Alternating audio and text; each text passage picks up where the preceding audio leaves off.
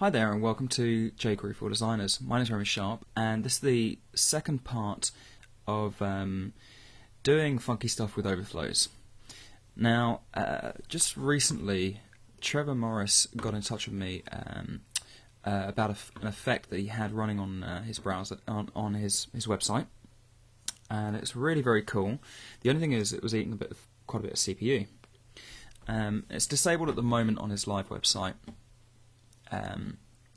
And what it is this header, the background is like a rainbow. So the foreground is an invisible image. Let me see if I can find the background image.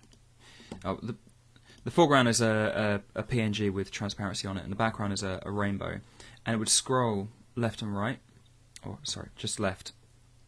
So it's create this really very cool effect for his website. The only thing is, it was really eating away at CPU. So he asked me if there was a better way of doing it. So I downloaded his web page and I brought it into a quick demo page, and I'm going to show you guys how I've kind of recreated his effect, and I'm not eating up CPU. And what we're doing is we're using an overflow, and we're adjusting the scroll left to make this background scroll left and right. So let me show you how I did this. The first thing I need to do is stick in the header effect.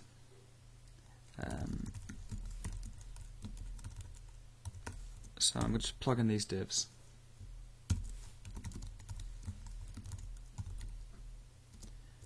I'll explain the divs after I plug them in, because what I need here is another nested div. Div id equals swirl. I think that's it. So what I'm doing here is I'm putting a div right at the top of the page, and here is the rainbow. So this really wide image that he prepared, and I'm actually going to put the rainbow on this div, and this will have this div will have the overflow, and this is another div that will sit on top of the rainbow that has the transparent PNG. So let's plug in some CSS.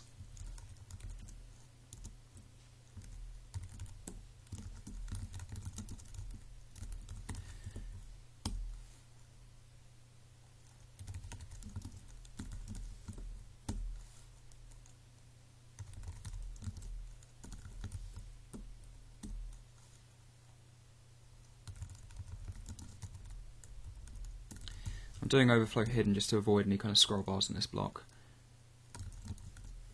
And top left is to ensure it's going to work fine in the IE browsers. So my aim here is to create this effect using the overflow to scroll it left and right, keep the CPU really low, and make it work in all the browsers, and also make this effect work correctly when JavaScript's disabled. Absolute credit to Trevor. All of this design and effect was his. It's his idea. It's his graphics. So yeah, kudos to you.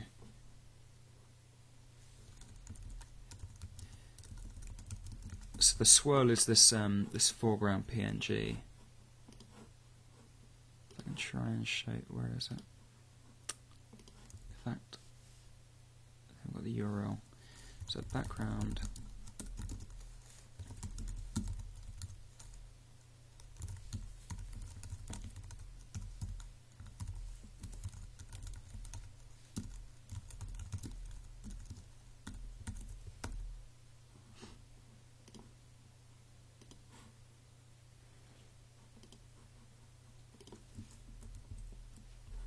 I'm going to try and show you the swirl that Trevor's done.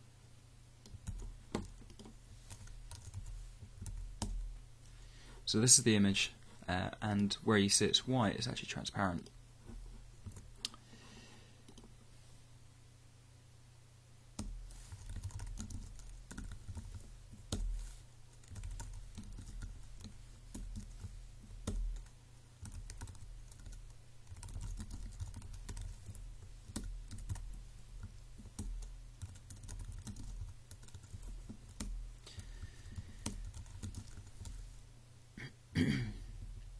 So because it's position absolute, it's going to sit right on top of this this div here, which we're going to make exactly the same height and width.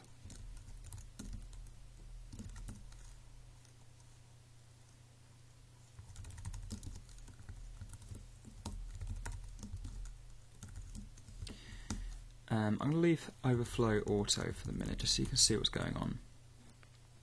And then this nested div, height 400, width is 3312. This is the actual width of the image. No, it's not the actual width of the image. It's something like twice or 1.5 times the width of the image. But we're going to repeat it. And because he's created a rainbow effect that can be repeated, it works perfectly.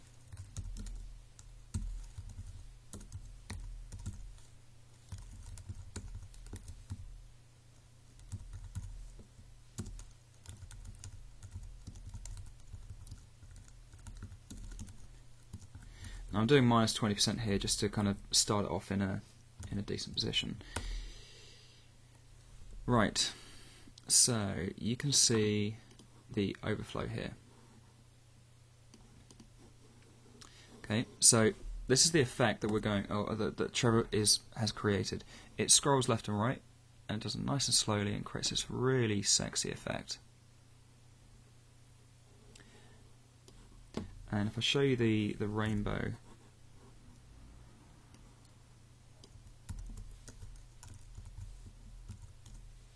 so that's the rainbow he's created, and you can see left and right edges, they allow for repeating.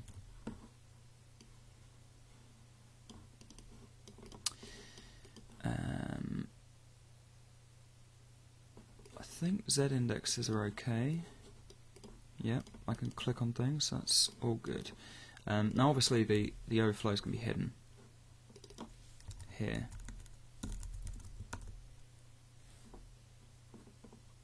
But I just want to keep it auto so you can see it scrolling. So now that's our effect. And like I said, I wanted this to work in without JavaScript. So we have this set to hidden. The problem is we've got a transparent PNG in the swirl. So we're just going to do in IE6. We're going to load the the alpha image loader filter for the PNG. So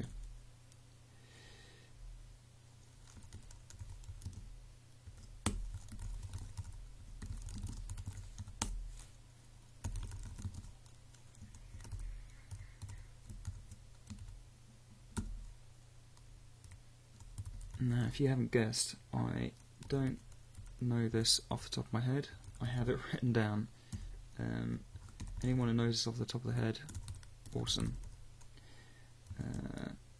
Personally, I tend to use the plugins to kind of handle out alpha transparency, but like I want this to work without JavaScript, and this, if JavaScript's disabled, this should work without JavaScript. I think. I'm pretty sure. Alpha image loader source equals HTTP.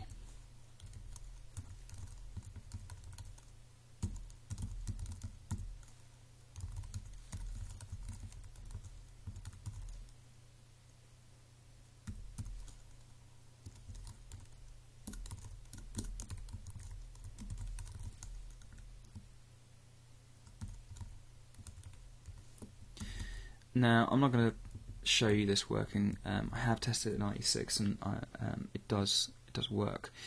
But something to note that I found, and maybe because I'm using the base tag up here to kind of pull most of Trevor's content for the example, but I had to put an absolute URL here. I can get it to work without it, and maybe that IE was picking up the fact that it was hosted on my test site. It may be that you have to put absolute URLs in here, but just something to look out for. And spelling mistakes. Right, so let's have a look at the JavaScript.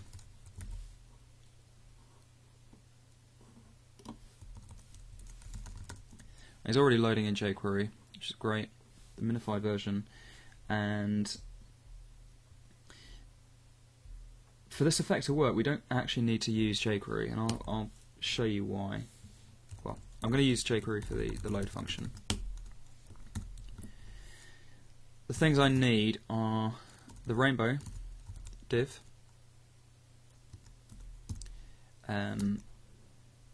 the last position, and the width that I'm working to. Now, since it's a fixed width page, I know that it's 1656. Now the rainbow div can either be $rainbow.get, because we actually need the DOM node, or I can just do a straight document.getElement by ID. Okay, it doesn't make any difference. We want the actual DOM node. We don't want the jQuery version of it. We don't need any of the features of jQuery. So the first thing I need to do is every time you come to this page, if it's been scrolled along, we don't want the browser to remember that it's halfway along. We always want it to start right at the beginning. So I'm going to do scrollLeft equals width, which means it starts right at the end. But the point is it always starts in the same place every time you come to this web page. And then all we're going to do is set an interval timer to move that scroll left along just a little bit. I'm going to set this to 100 milliseconds for the time being. And I'm going to do rainbow.scrollLeft minus equals 5. Because I'm going from right to left, so it looks like we're scrolling. So if I go left to right, it looks like the effect's going backwards. But if I go from right to left, it looks like the effect's going forward. So that's why I reset right to the end and go the other way. So I'm just going to show you that now. There you can see it scrolling along. I'm just going to make it jump a little bit faster. Yeah, so obviously that is too fast. It looks a bit naff if it's too fast. But if it's a nice subtle effect, you see how cool this effect can be. And the other thing you should note is when the scroller gets to the end, it doesn't break. There's no JavaScript error. It just gets to the end. So I'm going to use that to work out that I've hit the end. I need to go work out that I've hit the end here and just go right back to the beginning. Because you see, if I just move it back to the beginning, it keeps scrolling. So I'm going to do if I'm going to store the position with the last position, rainbow.scrollLeft, and I'm going to say if those two are the same, then we've hit the end. And I'll just do rainbow.scrollLeft equals width. Let's just make that go fast so you can see it go quickly.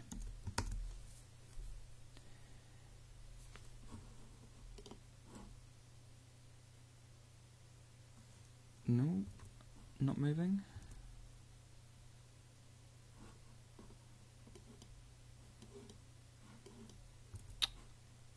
What have I done wrong? Oh, you silly bugger. Yeah, obviously that is going to be exactly the same because I just set it to the same. I need to do it. That needs to be the last thing that happens. So you store the last position because you want to compare it from. You want to compare the new position to the last loop. Let's try that again.